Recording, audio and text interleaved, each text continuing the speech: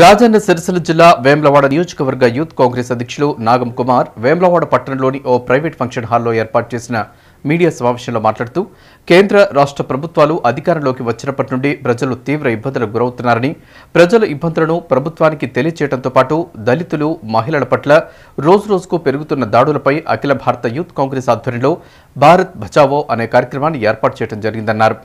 రాష్ట్ర యువజన కాంగ్రెస్ అధ్యక్షులు మాందాడి అనిల్ కుమార్ యాదవ్ ఆధ్వర్యంలో వచ్చే సోమవారం ఉదయం 10 గంటలకు మీటింగ్ ఏర్పాటు చేయడం జరిగిందన్నారు. కావున దీనికి వేములవాడ నియోజకవర్గ యువకులు మరియు సీనియర్ నాయకులు పెద్ద ఎత్తున హాజరు కావాలని కోరారు. 3 రోజుల క్రితం జరిగిన ఎన్ఎస్యుఐ ఎన్నికల్లో రాజన్న సిరిసిల్ల జిల్లా ఉపాధ్యక్షులుగా గెలుపొందిన గొల్లపల్లి వినోద్ కుమార్ గౌడ్ను సత్కరించారు. ఈ కార్యక్రమంలో యూత్ కాంగ్రెస్ నాయకులు వట్టెంల కరుణాకర్, వేముల నాగరాజు, జనార్దన్, రాజేందర్, గంగిపల్లి తిరుపతి, చరణ్ తదితరులు పాల్గొన్నారు. యూత్ కాంగ్రెస్ జిందాబాద్, యూత్ కాంగ్రెస్ జిందాబాద్.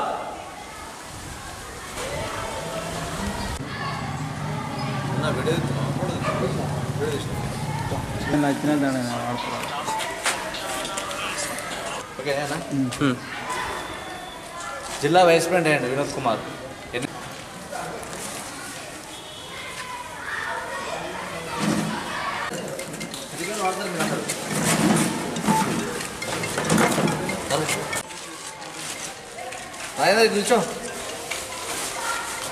ఈనాడు ప్రజానీకాన్ని, దేశ ప్రజానీకాన్ని మొత్తాన్ని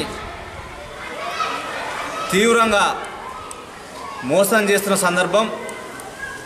యువకులకు 2 కోట్లకు పైగా ఉద్యోగాలు కల్పిస్తానని చెప్పేసి నరేంద్ర మోడీ అధికారంలోకి వచ్చి